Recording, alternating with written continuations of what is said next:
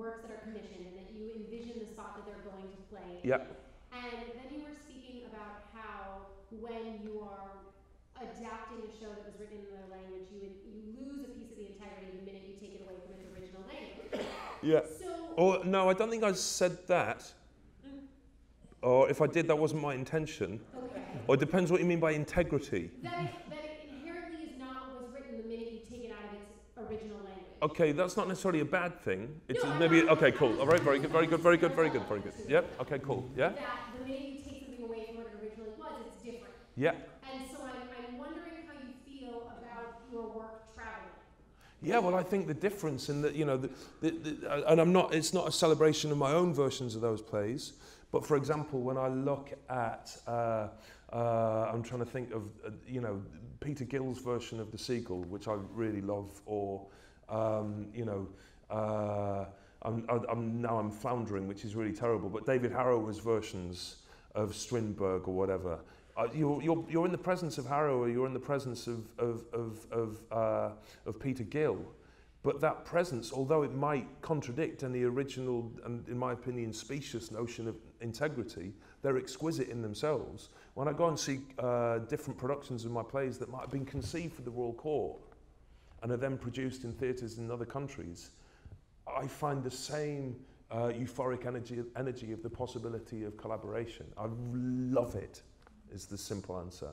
I love it.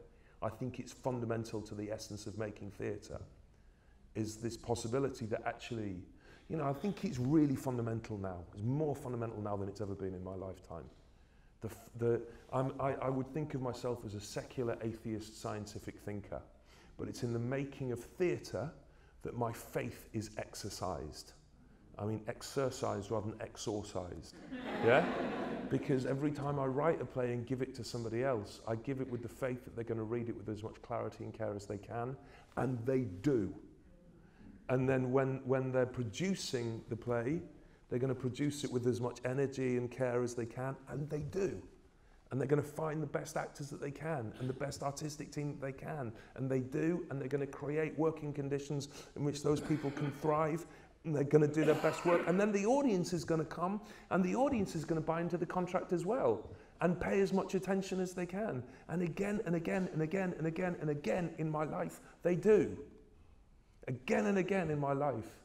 And we're operating at a time when both of our countries are governed by people who are leading their government based on the assumption that other people are to be suspicious of and afraid and resisted.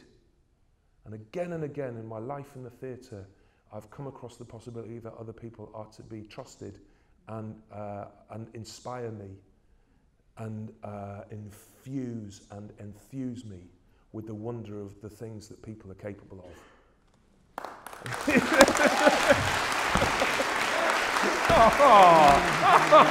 Guys!